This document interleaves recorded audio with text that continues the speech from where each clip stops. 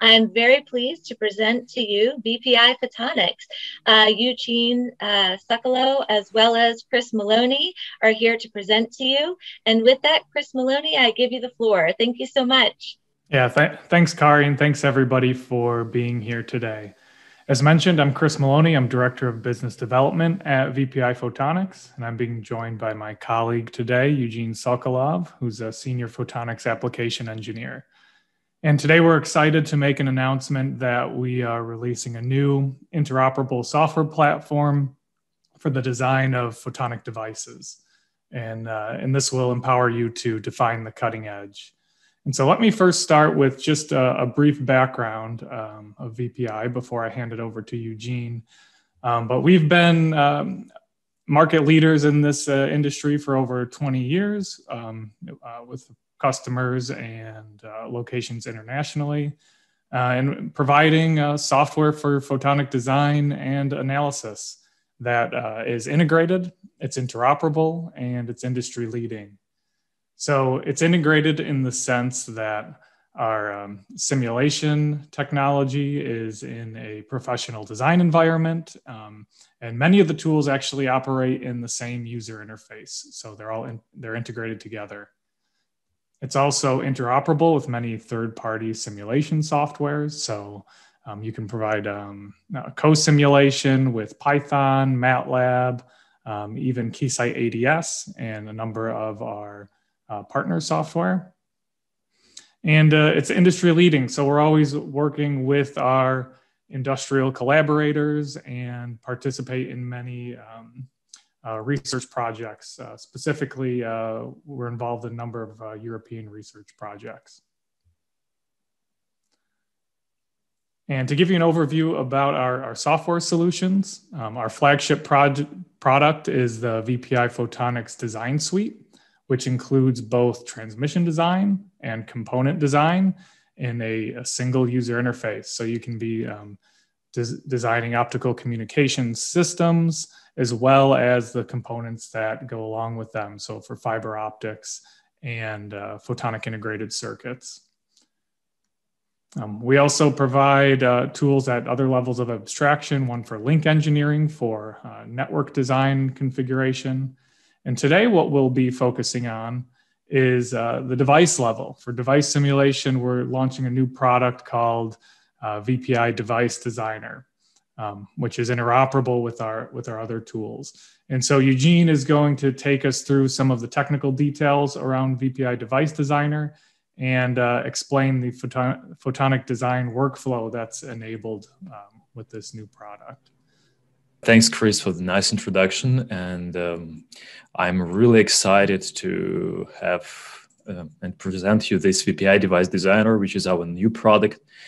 And it is essentially a simulation framework for the analysis and optimization of the integrated photonic devices and waveguides. So this includes band waveguides and waveguides made of and devices made of anisotropic materials. Another little bit different flavor of VPI Device Designer is design of optical fibers, and this includes multi-mode and multi-core fibers. VPI Device Designer can be used either in a user-friendly Jupyter notebooks environment, and if you're familiar, Jupyter notebooks allow to combine your interactive simulation scripts and results and figures and problem descriptions and equations in all like in one page. And in general, the choice of Python is not Okay, here it is. The choice of Python is not accidental, surely. On the one hand, it is really commonly used and it is easy to study.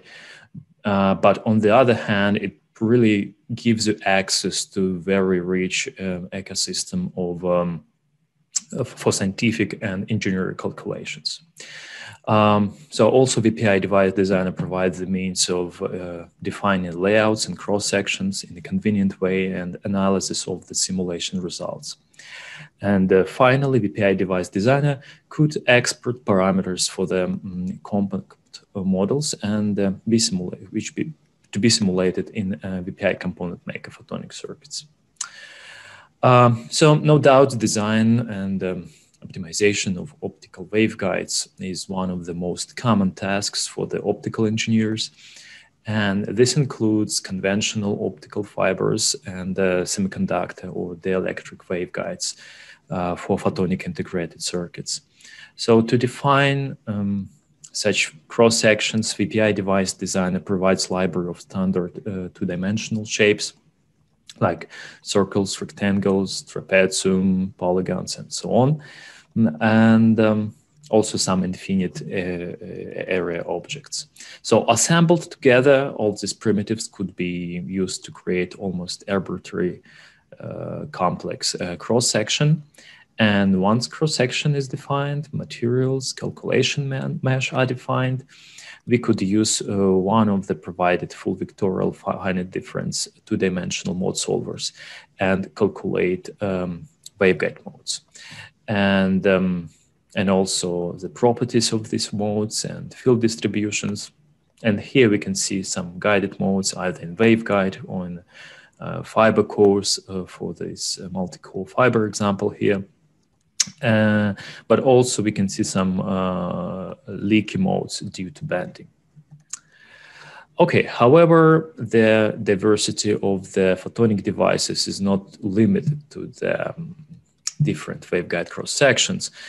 And for advanced devices, more sophisticated solutions are needed. And for that reason, we included in VPI device designer platform means to define three-dimensional photonic devices and capabilities to simulate them with beam propagation methods. And similar to two-dimensional, there are three-dimensional shapes available. And again, we could combine them, unite, find intersection, some differences, and you know, to define really complicated three-dimensional structures. Once we define the layout, we could input electromagnetic fields to excite the fields inside of our devices. And we support plane wave and Gaussian beam and basically arbitrary field distribution. And once this is all done, yeah, we could simulate field propagation in the devices and calculate the properties, for example, scattering matrix of this wide range here. And yeah, we will return to this later. So this shows another example of a polarization converter proposed in the following work here. And device consists of waveguides of two types, symmetric and asymmetric waveguides. And here we can see two types of modes excited in the waveguides. And once making a junction between them, one can achieve polarization rotation due to a different angle between different type of modes, as we can see here. So further, by adjusting the width of the waveguide here and the length of this asymmetric waveguide, we could achieve the full polarization conversion. And we can see how varying the length, we could change the mode output from this facet, from the end of the asymmetric waveguide here. Okay, so we could use VPI device designer to simulate the photonic devices and waveguides, as we just discussed. However, to simulate larger integrated components comprising sometimes hundreds of building blocks, VPI device designer interfaces with another tool, with VPI component maker photonic circuits. And this tool is another product of the presented workflow. It provides design flow for the design of photonic integrated circuits. It is very similar to the EDA style software tools, which is very common in the electronics world. The tool covers very different types of applications, you know, passive optoelectronic applications, lasers, SOAs, and so on. And we can see design example here of a tunable hybrid 3.5 silicon laser with some gain element here and silicon-based microring filters creating the cavity, the laser cavity. And we also see some multi-mode interference simulation results here, and some four-wave mixing. Importantly, that one can not only design, but also study design alternatives with this tool, and also perform design optimization of those devices and do tolerances and sensitivity analysis. Naturally, probably the core part of the VPI component maker photonic circuits tool is the library of analytical models for different types of passive photonic devices and advanced models for the optoelectronic devices such as DFB, DBR lasers, SOA, and so on. And properties and model parameters for these photonic devices could be measured or calculated with a device simulator. For example, VPI device designer we have just discussed, right? And this could be done in the form of scattering metrics, for example, shown here for this wide range, and transfer function for a chosen pair of ports could be accessed directly in device designer and saved to file and passed to the circuit simulator. Another example is immediate access to the estimated dispersive properties of the waveguides. And again, we could calculate the dependence of the effective index and get it in format of a file or some analytical expressions, which directly understood by the circuit simulator. So this allows to integrate the tools pretty seamlessly. So here's an example of the circuit representing ring-loaded unbalanced Mach-Zehnder interferometer. So in fact, it could be split into sub-devices like conventional unbalanced Mach-Zehnder and ring-loaded Mach-Zehnder. In each of the sub-devices has its own set of resonances, and once combined, they provide like flat top filter here. We may distinguish several devices comprising the circuit, and each of them could be simulated in VPI device designer, but only once. And all other instances on the schematic could reuse these simulation results. So this saves us a lot of time. Since the effect is rather subtle, it is important to introduce some tolerances and study the component robustness. And again, such tolerances analysis involves thousands of simulations, and it wouldn't be possible to simulate with a device level simulator. It will just take too much time. Moving forward, once the circuit or component is designed, it is important to characterize it and test in the entire system, and this could be done straightforwardly with a tool called VPI Transmission Maker, which together with VPI Component Maker forms VPI Design Suite. So in other words, our whole simulation workflow could look like the following. We perform some segmentation of our circuit and perform device level simulation separately. And then we perform a circuit simulation, which enables, design of like large scale PICs. And once the design of the circuit is complete, it could be further tested in the dedicated transmission system, as for example, this Mach-Zehnder modulator tested in this subsystem here. And in the simplest case, this means adding a fiber model representing, let's say, dispersion and loss degradation of a signal in our transmission channel. However, in general, the tool provides capabilities of simulating all flavors of optical transmission systems, for short reach, metro, long haul, and all other types. If needed, advanced digital signal processing algorithm could be applied here, and all kind of modulation formats could be generated and analyzed.